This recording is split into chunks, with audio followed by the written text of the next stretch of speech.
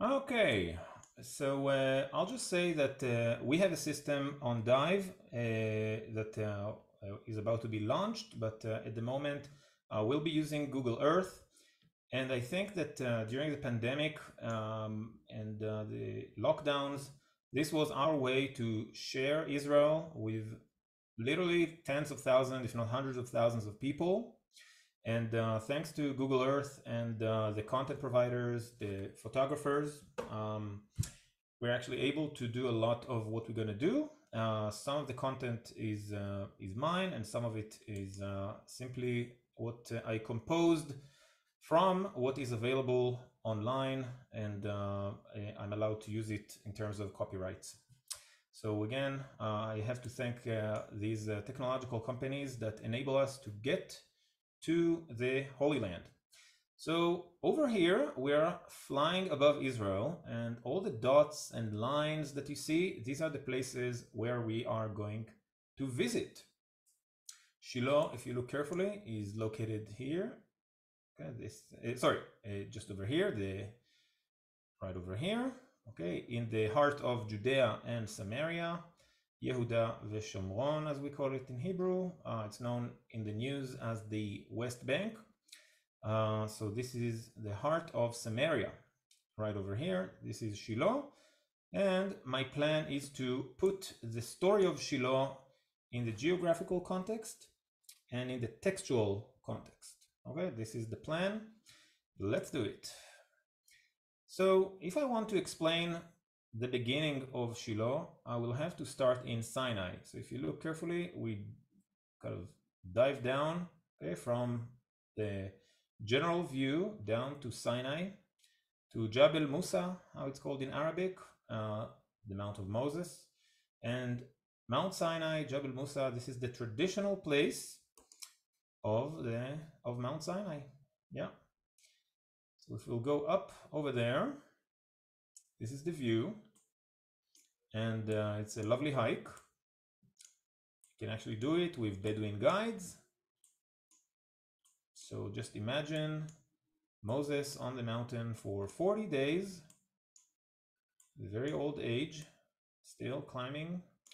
And at the bottom of Mount Sinai, and during the exodus of Mount Sinai, the children of Israel were organized in a camp. The picture that you see over here shows us two things. Number one is the tent of meeting right in the middle. The tent of meeting, or in Hebrew, the Mishkan. Mishkan meaning dwelling place, the dwelling place of not God himself, but his name and his spirit, his abundance. And around him, well organized, are the 12 tribes of Israel. In a closer, in the close part to the entrance of the Mishkan, we have the tent of Moses and Aaron the priest, just over here. You can see it over here. So this is how the camp of Israel is organized when they are resting during these 40 years of the desert. And when they start walking, Judah, you can see him here on the right corner, Judah is leading the efforts. Judah is the leader. At the end of this camp, we have the tribe of Dan, right over here. Okay, Dan and Judah, the head of the tribes and the last of the tribe. Okay, Dan. Okay, so during these 40 years of the Exodus, the children of Israel are practicing how to be a nation without going through the trouble of economy and without going too much through the trouble of military issues. Although they do have wars every now and then, but they are being provided by God. So for that time period, the leader of Israel is from the tribe of Levi, Moses. Yeah, Moses and Aaron. They are from the tribe of Levi. And what is special about the tribe of Levi is that this is a spiritual tribe, the teachers of Israel, and they are not really suitable for ruling when the children of Israel entering the land. So as long as they are in the spiritual world being provided by God, it's okay. to have a leadership from the tribe of Levi. But what happens when the children of Israel enter the land of Israel? The leadership changes from the tribe of Levi to the tribe of Ephraim, okay, from the house of Joseph. Tribe of Ephraim is Joshua. Okay, Joshua will be the next leader. So from Mount Sinai, we're going now to Transjordan, or the Hashemite kingdom, Jordan itself. Yeah, you see, it's pretty quick to go through 40 years in just 1 second. Yeah. So Mount Nebo is eastern from Israel. Yeah. It's in the country of Jordan, Mount Nebo. And I want to just land over there. I want you to see the view. So according to the last chapter of Deuteronomy, Moses dies on Mount Nebo. God buries him. We don't know where his tomb is. And then Joshua replaces him. So this is the view from Mount Nebo. Today there is a church over there and some nice view. You can see it over here. So again, thanks to all these photographers, we're actually able to travel all over. So the valley that you see over here, this is the Jordan Valley and the wilderness of Jericho. With the haze, which is almost constant. It's always it's foggy and hazy because of all the dirt in the air. Okay, so now the leadership replaces, there's a new leadership. Joshua replaces Moses, and they will cross the Jordan River. Here we are, landing in the Jordan River. Today, it's the baptismal site of Jesus and John, and the crossing point of the children of Israel. This is the place that commemorates these events. Did it happen exactly here, or maybe 100 meters to the north or 100 meters to the south? I don't know. But this is approximately the place in the wilderness of Jericho, not too far from Jericho. This is it. It's a beautiful sight today. That's how it looks like when the water are a little higher. And as you can see, it's not the mighty Jordan River any longer. It's actually 5% of the original amount of water. Okay, so it's much smaller than the original river. Okay, what happened to all the water? It's being pumped to the cities in Israel and in Jordan. And that's why it's so small. Okay, so Joshua is crossing the Jordan River. We're talking about the last Passover of the Exodus. Okay, so Passover is the beginning of the Exodus, and Passover is the end of the Exodus. The children of Israel will circumcise and celebrate Passover, and later they will conquer Jericho. So what you see here, this is today the Palestinian city of Jericho. That's how it looks like. This is the city of Jericho that will be conquered by the tribes. I won't talk much about, there's Rahab and the two spies, and she hid them. And later Joshua and his men will circle Jericho 7 days, one time every day, and 7 times on the last day, and blow the horns, blow the shofar, and the city walls will collapse. We also have Mount Temptations over there, where Jesus was tried by Satan. So this is another Christian tradition in the city. Okay. From here, the children of Israel will start walk north. They're crossing the Jordan River, and they start walking north. So I want to show you how they walked. Okay. What happened? Let me just see. Something kind of jumped. Yeah, good. Okay, good. So from Jericho, this is the Jordan Valley. This is the eastern border of modern Israel today. So we have on the west, we have the Mediterranean. On the east, we have the Jordan River and the Dead Sea. And it's only 1 hour and 20 minutes apart. So you see how small the country is, yeah? Okay, so the children of Israel are walking north with the Jordan Valley, and at some point they are turning west. They're turning west in a valley called Tirza. Tirza, Tirza, Tirza, and they are not the first ones to walk in the valley of Tirza. This will be also the gateway where Abraham entered the land and where later his grandson Jacob will enter the land through the valley of Tirza.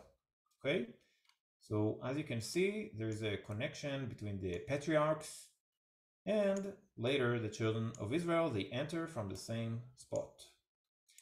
Okay, so we are climbing now on in the valley of Tirza, like this, and soon enough, they will reach Nablus, Shechem in Hebrew, or Nablus in Arabic. Okay, very cool. So now we are entering the land, and you can see the city of Nablus. See it? Just over here. So just a general view again, Jordan River, Tirza Valley, up, and we arrive to Nablus, right over here. Okay. On the northern part of Nablus, we have a mountain called Eival. This mountain is where Joshua's altar was found back in the 1970s. This is a very ancient altar, dates back to the 12th century BC, and the things that we have found over there indicates that the children of Israel built it. How do we know that? Because of the carbon-14 examination of bones that were sacrificed on the altar, and also because of seals of the pharaoh Ramses II. This is the pharaoh, we think it was the pharaoh of the Exodus. So we have solid evidence that this is the place that Joshua built, and this is in accord to the book of Deuteronomy and later the book of Joshua. It's called the Mountain of the Curse or Mount Eival. So when I talk about the altar, I want to, let me see if I can draw. If I can't, okay, I cannot draw, but no problem. You can see the people assembling over here, and there is a ramp climbing up to the altar itself, and this area was the place where the sacrifice took place. Okay, it looks a little strange now because of the digs and because of some destruction that took place on the altar, but this is how it looks, the ramp. Oops. Few months ago, they have found a plate with ancient Hebrew inscription, and this plate says the following: "Curse, curse, curse to God. You shall die. You are cursed. Cursed you shall die. You are cursed to God." This is really scary. But this is in accord to the book of Deuteronomy that tells Joshua and the people of Israel that when they arrive to Israel, they will build an altar and there will be a place where they will curse and where they will bless. So on the north, we have the mountain of the curse, and on the south, we have the mountain of the blessing, known as Mount Gerizim. So the children of Israel are now at the mountain of the curse, and it's very suitable to find such inscription. Here's a quote from Deuteronomy. "See, I am setting before you today a blessing and a curse. The blessing, if you obey the commands of the Lord your God that I am giving you today. The curse, if you disobey the commands of the Lord your God and turn from the way that I command you today by following other gods which you have not known." The very basic contract, I will call it, between God and the children of Israel is to obey the rules of God, and in return he will give us blessing. It doesn't mean that if we disobey he deserts us, but we will definitely be punished. And the blessing is always very material: rain, grass, okay? Cattle, children, okay? That's the blessing. Let's continue. From Nablus, we are going to go, oh, you know what? Let me just see. I think there's one. Yeah, it's okay. Yeah, we saw the, you see the ram. Yeah, okay. That just shows us the altar. Okay. So this is the altar. Let's continue. From Nablus, the children of Israel will continue south. Okay, so again, just so you'll be in the right proportion. From Nablus, here, again, Israel, Jordan River, the Jordan River on the east, the Mediterranean on the west, and the children of Israel continue south. Okay, still the leadership is from the house of Ephraim, okay, Joshua. When we try to understand the name Shiloh, it's really complicated name. There are probably 10 different understandings of what it means, okay? But this is from the book of Genesis. The scepter will not depart from Judah, meaning he will be the king, nor the ruler's staff from between his feet, until he to whom it belongs shall come. Belongs is Shiloh. And the obedience of the nations shall be his. Okay, so this is the English translation, but in the word for belongs, we have the word Shiloh. Okay, so there is some connection between the place of Shiloh and the rule of Judah. Okay, something will pass on from Shiloh to Judah. So the rule of the nations is connected to the name Shiloh, and of course connected to the house of Judah.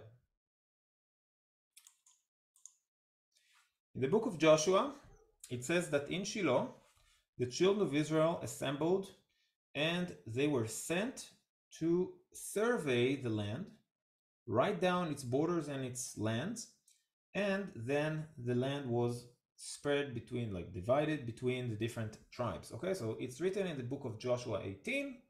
I won't read all of it.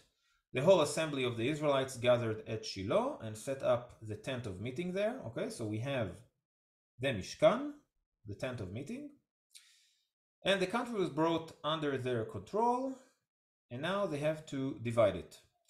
So Joshua said to the Israelites, "How long will you wait before you begin to take possession of the land?" So there is something very repetitive in the behavior of Israel. They are a little afraid of being too involved in war. Okay, they are okay, we're here with the tent of meetings, it's a lot more fun. They are very much adjusted to it from the days in the desert. Okay, we are here to be with in the tent of God. They are not really interested in living material life. Okay, farming, shepherding. Okay, working for their own wealth. Okay, so he's upset with that. He says, no, you have to take hold of the land. And then he says this, appoint 3 men from each tribe, and they will survey the land, to which a description of it according to the inheritance of each. Okay, so they will divide the land between them. So this division of the tribes will happen over here, and from a camp of the 12 tribes, now we have the map of the 12 tribes. We'll see it very soon.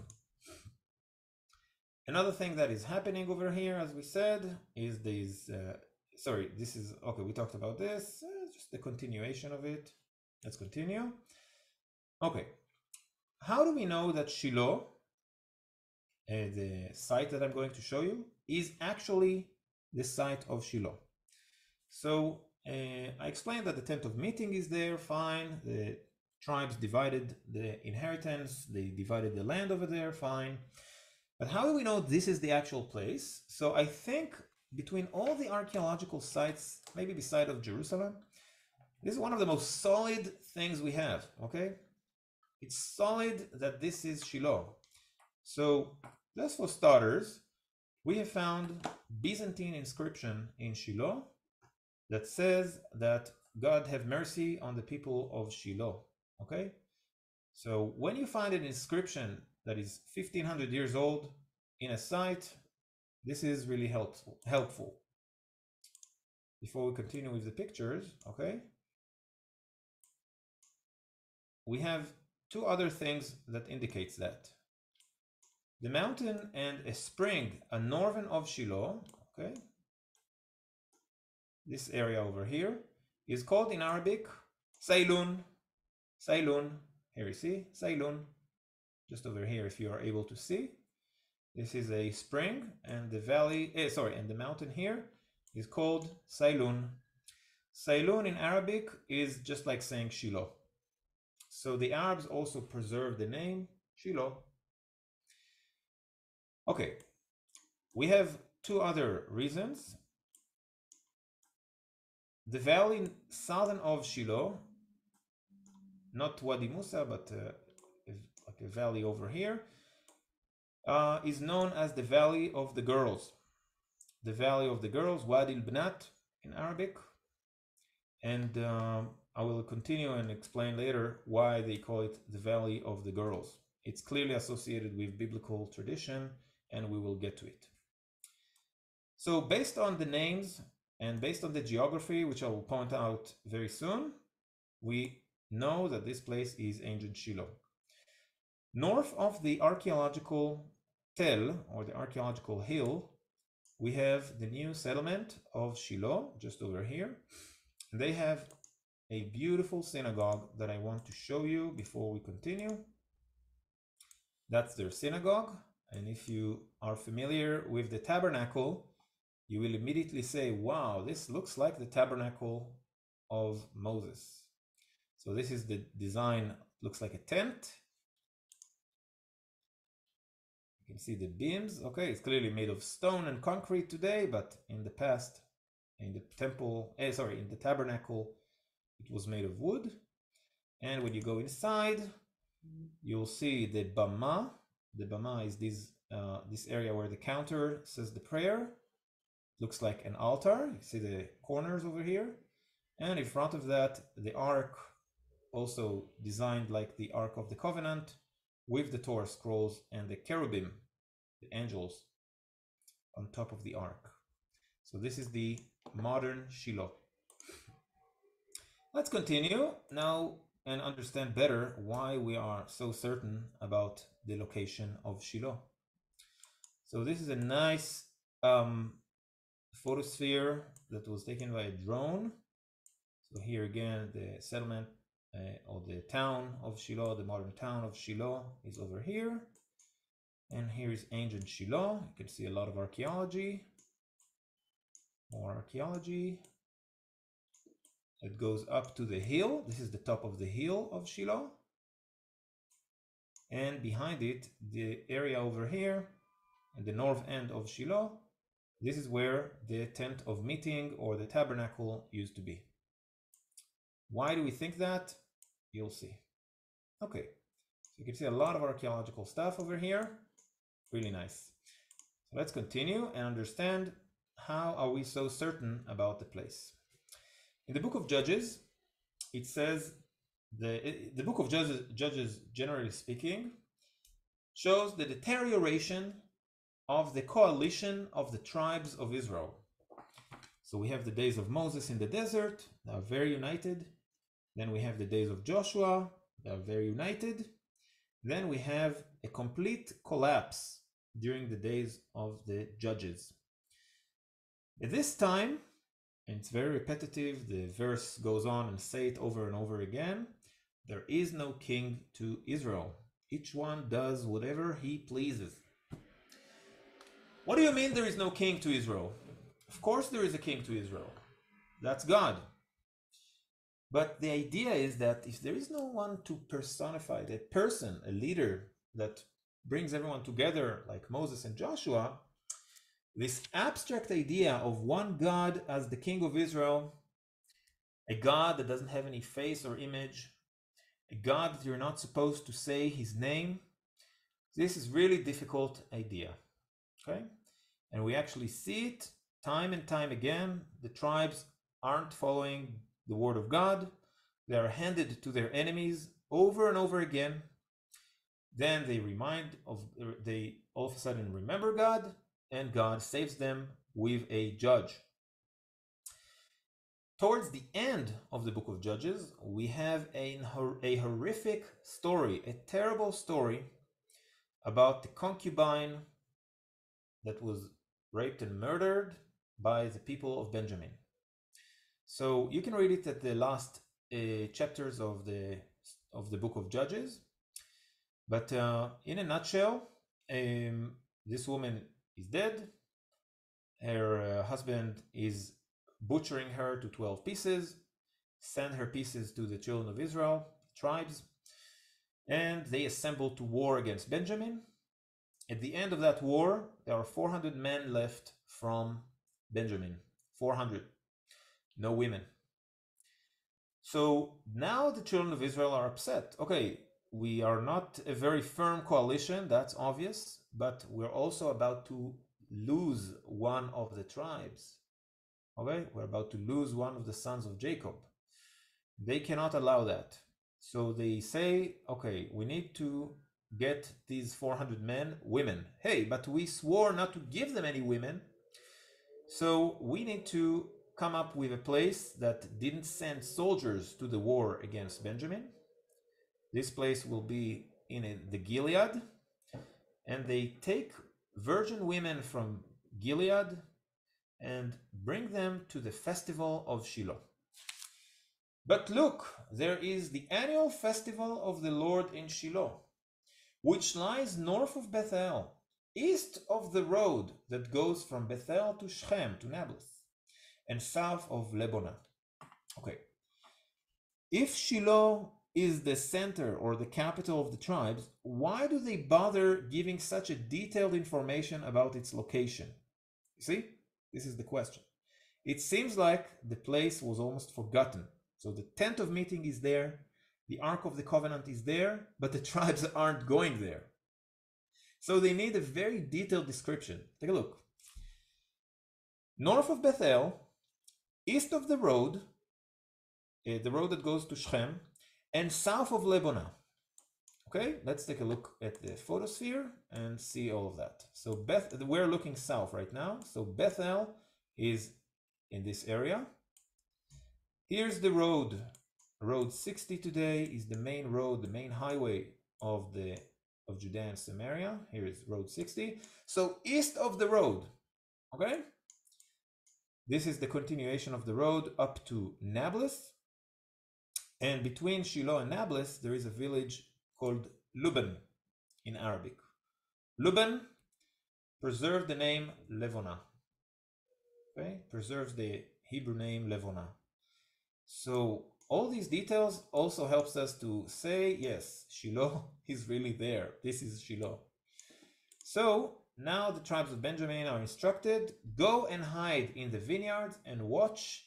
When the young women of Shiloh come out to join in the dancing, rush from the vineyard, and each of you seize one of them to be your wife. Remember the other name I gave to the valley near Shiloh? The Valley of the Girls, okay? So the Valley of the Girls in Arabic, Wadi al-Bnat, preserved this tradition, this ancient biblical tradition of girls dancing in the vineyards of Shiloh. It's unbelievable how history and how the names help us understand the Bible, and it was preserved from generation to generation, thousands of years.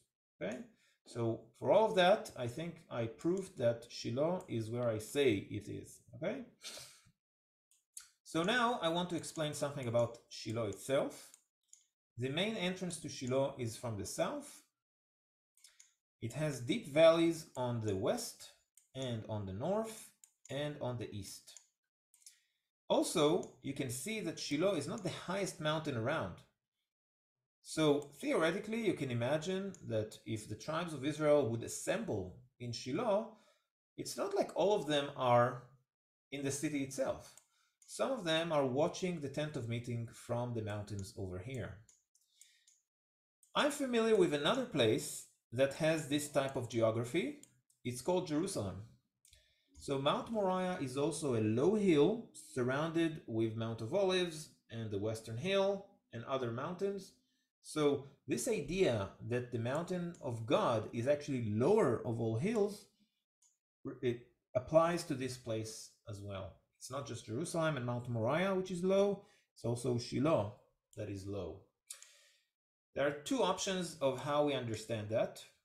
Option number one is God wants us to learn humility. Okay, God is not on the highest mountain; is actually on the lowest of hills. And another option is that God wants us to connect the land and be lower. Okay, be lower, like lower ourselves to cultivate the land and to bring up children. Okay, so that we can elevate His word up. Okay. So the idea is that, no, you have to connect the land. It's not like Mount Sinai where we saw all the view around. It's the opposite. When you enter the land of Israel, through practicing the word of God on earth, you bring about the kingdom of heaven on earth. Okay, this is basically two options of understanding that. So let's continue. Okay.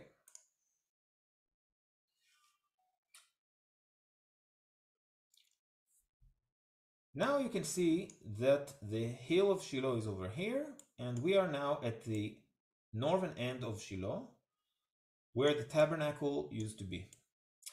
Itamar, how do you know the tabernacle was here? Okay, so again, you can see just over here, we have this northern valley. So how do we know that? So there are two reasons why we think this is the place of the tabernacle. Number one, it's a flat area in more or less the proportions of the tabernacle, which is about 50 meters on 15 meters. Okay, so it fits the plaza of the tabernacle. Tent of meeting itself is smaller, but the plaza around it is about 50 meters on 15 meters. On top of that, we have the description of the destruction of Shiloh and how a man is coming from the battle of Ibn Ezer that we will see, and he's running through the city before he gets down to the tabernacle. So if he has to run through the city, he definitely came up from the south all the way here. And as he walks down, everyone around him understands, wow, we lost the battle of Ibn Ezer. And Eli hears the scream, Eli, the priest, hears the screams from the city, and he's wondering what's happening over here. So this is the two indications why we think this is the place where the tabernacle used to be. So we talked about the tabernacle. Okay, this is in the days of the desert. And here's a little model that shows us the tabernacle. We have the entrance to it. We have the altar. We also have tables to slay the offerings. And we have the tent of meeting itself, where the Ark of the Covenant was kept. This is a little model of the Ark of the Covenant. It's from a place over here in Jerusalem. And the Ark of the Covenant with the tablets of Moses, with a piece of manna from the desert, with the Torah scrolls that Moses wrote on Mount Sinai, and with the staff of Aaron that has almond flowers. All of that is kept in the inner section of the tent. Okay, that's what was inside. In the book of Numbers, we have this covenant. We have this covenant with God, and this is something that Jews recite as a part of the prayer twice a day. I will grant the rain for your land in season, the early rain and the late. You shall gather in your new grain and wine and oil. I will also provide grass in the fields for your cattle, and thus you shall eat your fill. He will shut up the skies. Okay, if you're working against him, he will shut up the skies so that there will be no rain, and the ground will not yield its produce, and you'll soon perish from the good land that the Lord is assigning to you. Towards the end now. To the end that you and your children may endure in the land that the Lord swore to your fathers to assign to them, as long as there is heaven over the earth. So this is a part of what we say twice a day in the prayer. And now we can see how the tribes are organized. We left the desert, we entered the land. Now everyone is organized in these valleys. and mountains. So Shiloh is right in the center within the territory of the tribe of Ephraim. But as we know, God is not pleased with Shiloh. We'll explain that in a moment.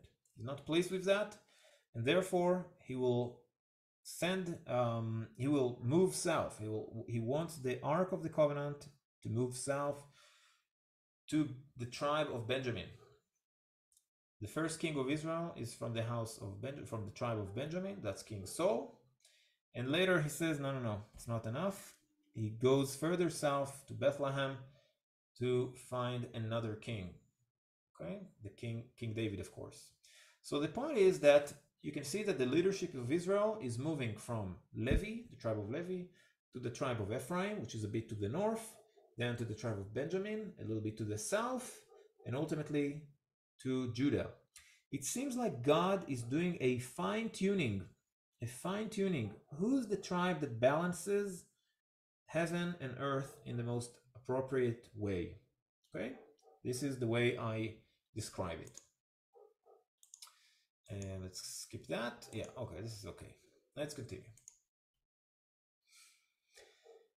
In the days of Shiloh, when the children of Israel pretty much forgot of Shiloh, and we talked about the terrible incident of the concubine that was murdered and almost the annihilation of the tribe of Benjamin. Now God brings about a new person to the stage. The name of that person is Elkanah. So if you look, we're like, this is Nablus, this is Shiloh, and now we're heading to a place which is now a Palestinian town called Aram. In the past, in the days of the Bible, there was a village here called Ramah, R-A-M-A. And Ramah is the village of Elkanah and later his son Samuel. So from this place, Elkanah will go up to Shiloh year after year. And every time he goes to Shiloh, he takes a different road. So instead of going straight to Shiloh, he's turning right, he's meeting people in this village or that village, and he says, there is a celebration in Shiloh, come with me. He's trying to assemble the tribes and remind them that the house of God is in Shiloh. Come with me. So every year he does that, and later his son Samuel will do the same. So today there's nothing to see in Ramah, okay? It's not like you are able to visit there. It's, as I said, a Palestinian town. This is the barrier just outside of it, okay? And we're heading now with Elkanah and his two wives, Hannah and Pnina, to Shiloh. Hannah and Pnina are arriving this way, entering Shiloh, climbing the main hill, and then they will walk down to the northern end of Shiloh where the tent of meeting is located. And Hannah is childless. Pnina has children, many children. And Hannah is very, very sad and upset. Oops. So she says the following. She says that if she will have a son, she will dedicate him to God. And when she says that, when she pours her heart, Eli thinks of her as a drunk. It's very humiliating. And she says, and he says to her, remove your wine from you. And she says, I'm not drunk. I'm just bitter. My soul is bitter. And he says to her, don't worry, your prayer will be answered. And she will have a son. This son will be Shmuel. Now, this is one of the explanations, the way I see it, of the name Shiloh. Not just belonging, but also Shiloh coming from Sheila. Sheila meaning to ask. She'elah is the actual word, but in the Bible sometimes they drop some of the words, some of the letters, sorry. So Sheila is to ask God. And this woman was asking God to help her to have a child. So when she finally has a child, that's of course young Samuel, okay? She will say the following, which is probably the most beautiful prayer in the entire Bible. My heart rejoices in the Lord. In the Lord my horn is lifted high. My mouth boasts over my enemies, for I delight in your deliverance. There is no one holy like the God. There is no one besides you. There is no rock like our God. I want to connect that to something that will be written by David in the book of Psalms, Psalms 99. It says the following: Moses and Aaron among his priests, and Samuel among them that call upon his name. They called upon the Lord, and he answered them. The rabbis were wondering, how come King David see Moses and Aaron together as one Samuel? Okay, how come that one prophet, Samuel, equals Moses and Aaron? Okay, like random people, Moses and Aaron. And one of the explanations they have is that Moses and Aaron represents the organized religion or organized faith. And we need the organized faith in order to create community, to build community, to educate the younger generation. But a more important stage of faith is the spontaneous prayer, the faith that comes from us. So we need the organized faith or religion to regulate our life in a way, or give us, a structure in which we develop ourselves spiritually.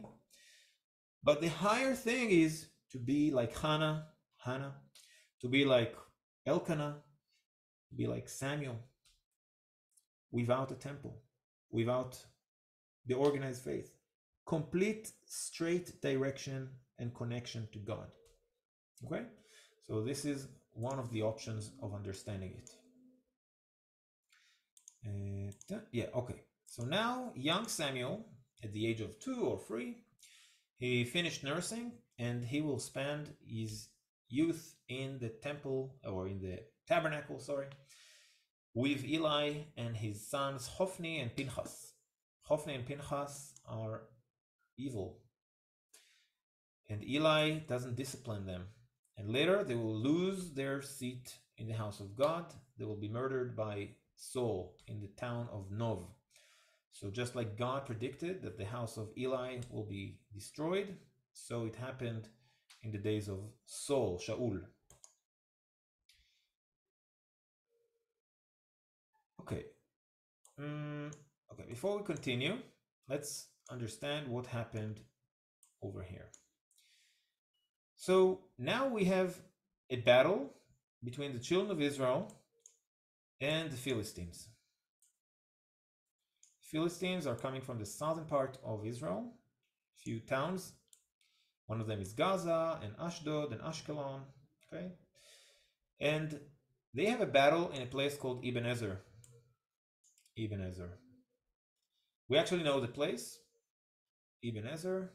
This is the area where the battle took place, just in the valley next to it. It's an actual archaeological site, Khirbet Sarta it's called, and this is approximately where the battle took place.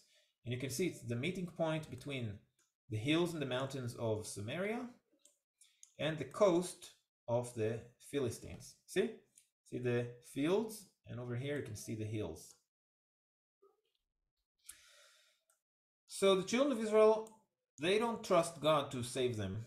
So they bring the Ark of the Covenant to the battlefield, and they cheer and they're happy, and we know how it ended up.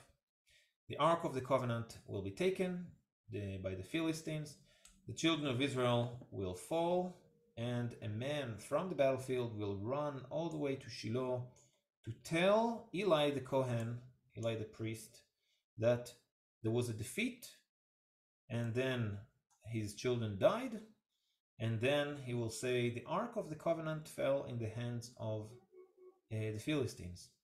And only when he talks about the Ark of the Covenant that was captured, then Eli falls and breaks his neck.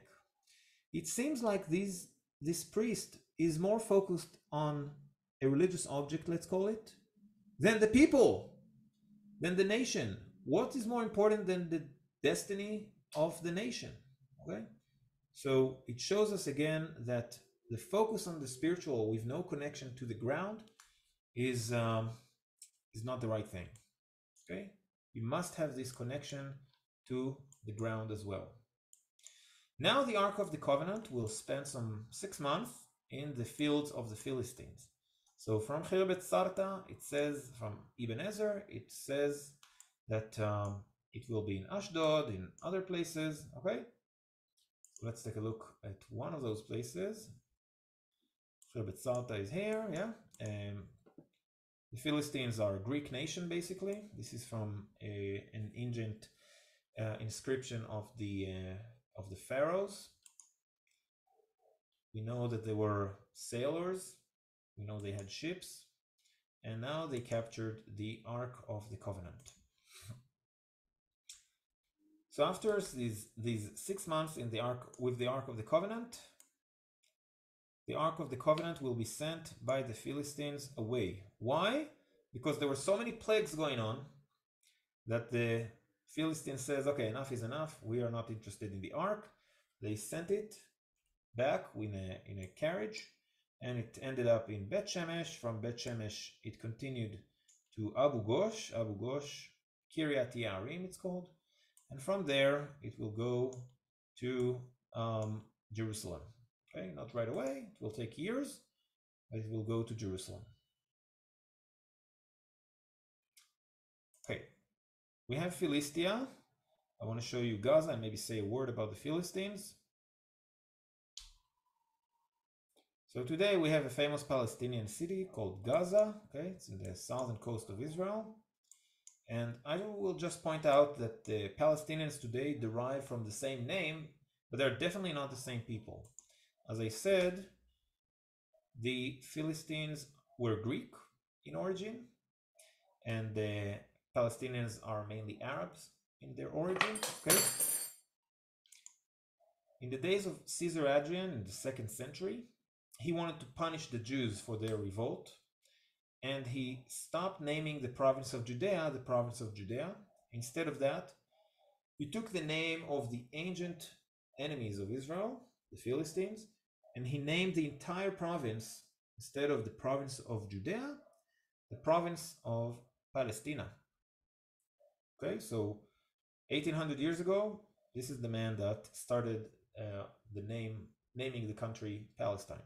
Historically, Philistia is a small area in the coast of Israel. It's not the entire country. Okay? Philistia is the southern coast of Israel. So this is Gaza port, just over here. And let's continue. In the book of Deuteronomy, it says the following. The Lord saw this and rejected them, because he was angered by his sons and daughters. I will hide my face from them, he said, and see what their end will be. God is upset. He doesn't break the covenant with Israel, but he's upset with them, so he hides his face from them. For they are a perverse generation, children who are unfaithful. They made me jealous by what is no God, and angered me with their worthless idols. I will make them envious by those who are not a people. I will make them angry by a nation that has no understanding. Modern rabbis today will say this is our punishment. The Palestinians, which is a creation of the 20th century, especially by the Arab League, this is our punishment of our generation. Okay, so all these prophecies from the Bible are happening right now. Shiloah will fall. As we said, Shiloah will fall after the Battle of Ibn Ezer, and in Shiloah itself, in the western side of the hill, we have found remains of the destruction that happened approximately in the 11th century. And in this room, we found layers and layers of ashes from the fire that consumed Shiloh.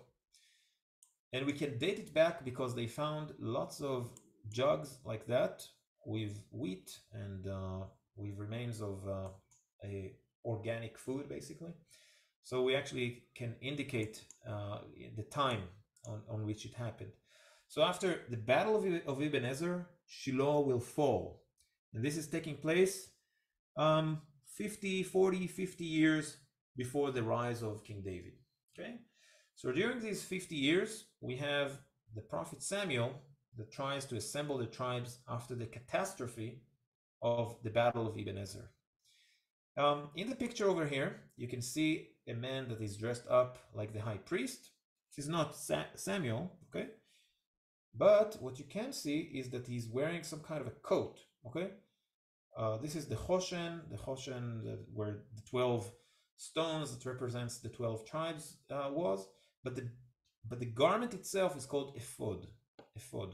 And we know, because the Bible tells us, that Prophet Samuel was wearing the ephod. And it seems like every prophet was spiritual enough to wear this type of garments, like an indication this is the uniform of the prophets. They had some sort of a coat that looks kind of like that. Okay, so this is the ephod. Now we're moving to the place, and we're about to finish, to the place where Prophet Samuel was teaching the children of Israel, judging the children of Israel. This place is called the tomb of Prophet Samuel. The biblical name for this hill is Mitzpah. It's not too far from Jerusalem. So you can actually see the buildings of Jerusalem, the Mount of Olives in the distance. This is a neighborhood in Jerusalem, all that. So in this place, Mitzpah, it says that Prophet Samuel will judge the people of Israel. Is he buried there? No. He's buried in Ramah, okay? The Palestinian town that I mentioned. But is this the place where he judged Israel? Yes. Okay. So today there is a mosque that was built on top of a church, and inside that mosque there is a synagogue. It's a very confusing little place and very beautiful place. I highly recommend you'll visit it. So just so you'll have the proportion, okay? We talked about the children of Israel entering through the valley of Tirzah to Nablus. Then for a few centuries, the tent of meeting will be in Shiloh. And then the center of gravity will move towards Jerusalem.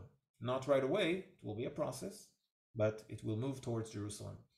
So right now we're in the tomb of Prophet Samuel. That's how the place looks like from, just from the ground. So this is the traditional tomb of Prophet Samuel. As I'm about to conclude the visit, no, I'll skip this one. I'll just say that when King Shaul was ruling, it was also not too far from Jerusalem, in a place called Givat Shaul, the hill of Shaul. And he will be replaced by King David, since he did not slay the Amalekites. So in the picture over here by Gustave Duro, you can see Prophet Samuel. Next to him, this is King Shaul, and this is Agag, the king of the Amalekites.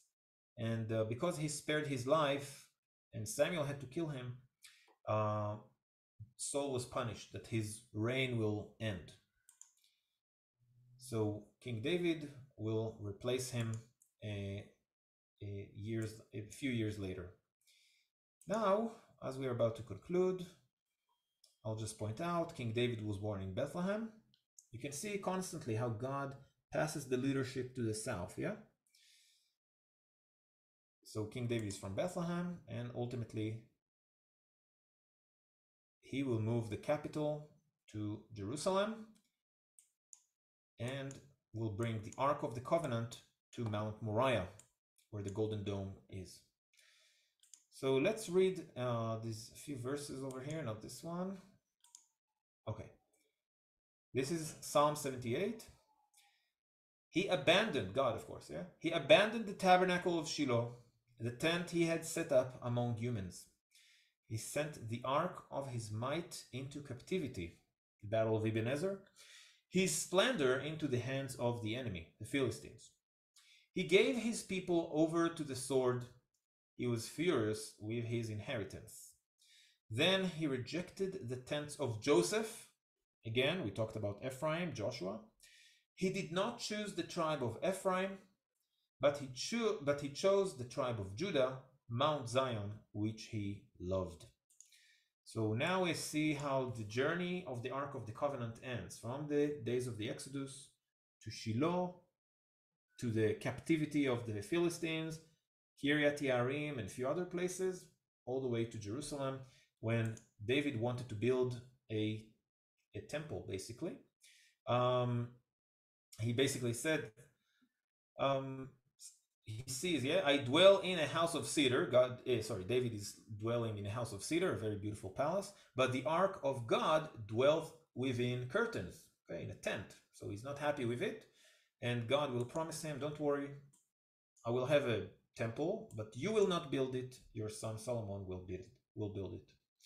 So I think we understood now the place of Shiloh, both geographically speaking and both on the context of the Bible, how God passes his leadership to the south, as there is some fine-tuning. He's looking for the right leadership to balance between heaven and earth, to balance between the material and the spiritual. With that, I conclude, and if there are any questions, you're most welcome. And I'll try to walk over here. Yeah, this is the top of the hill where this building is. There is a little museum and a theater over there. And now we can walk to the place of the tabernacle.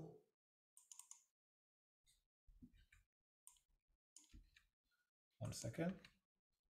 Okay, better.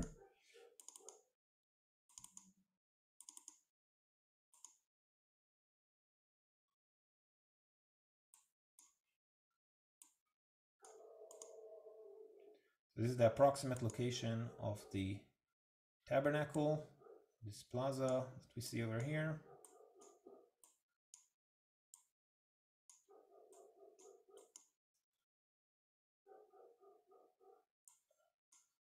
As you can see, some parts were chiseled over here in the rock to make sure there's enough room for the plaza of the tabernacle.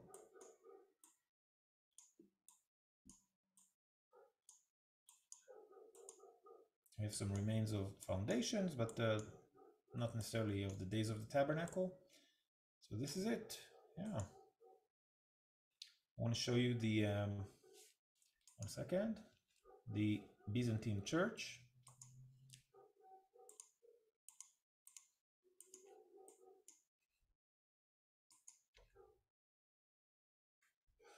So this is a Byzantine church. I just showed you the inscription earlier that tells us this is Shiloh. There is a little museum in a building that was built in the 1930s over here. This is not the original basilica, yeah? So there is a nice exhibition over there. And on the entrance to that Byzantine church, we have a beautiful mosaic, including a Star of David.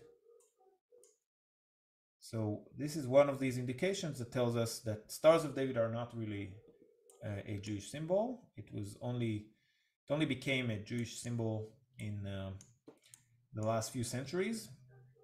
Historically, the menorah, the candelabra, the menorah with the 7 candles, this is the ancient symbol of Israel.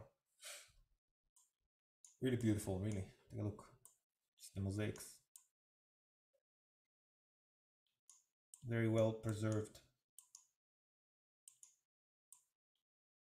There are a few mosaics over here in the aisles. And where the apse. Just over here too.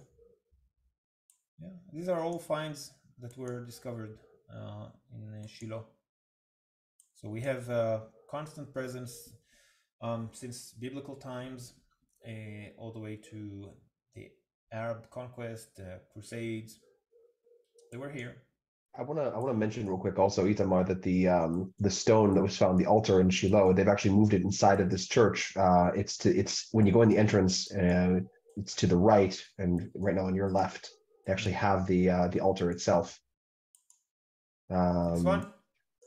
Yeah, exactly. The part of the altar? Exactly. Yeah, you can see the cornerstone there, the little horn on the corner of the altar there as well. Nice. Well, the altar doesn't supposed to have any chiseled, parts, but maybe, yeah. Interesting.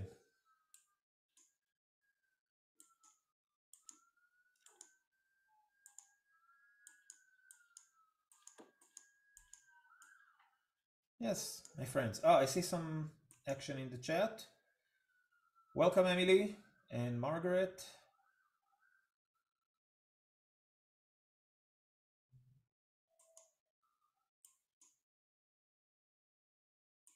I hope it was not too fast for you, and I hope you retained much from it. It was my pleasure to be with you, and I'll stick around for a few minutes. Paul, if you have any questions, you're most welcome. Thank you, Itamar, and thank you, Abe. As Abe mentioned before the meeting started, his company has just acquired a brand new camera, and they will be rephotographing many of the sites in Israel in the near future. And the Bible students have always been his guinea pigs for his presentations. And so we're looking forward to the new imaging that will be coming. We have a question from Robin Rice. Did Samuel inhabit and sleep in the original tabernacle tent, or was there a modified structure in which the tabernacle furniture was set up? So I'm just trying to look for the right verse. If I remember correctly, he was sleeping just outside the tent. 1 Samuel 3, verses 2 and 3. Yeah. Yeah.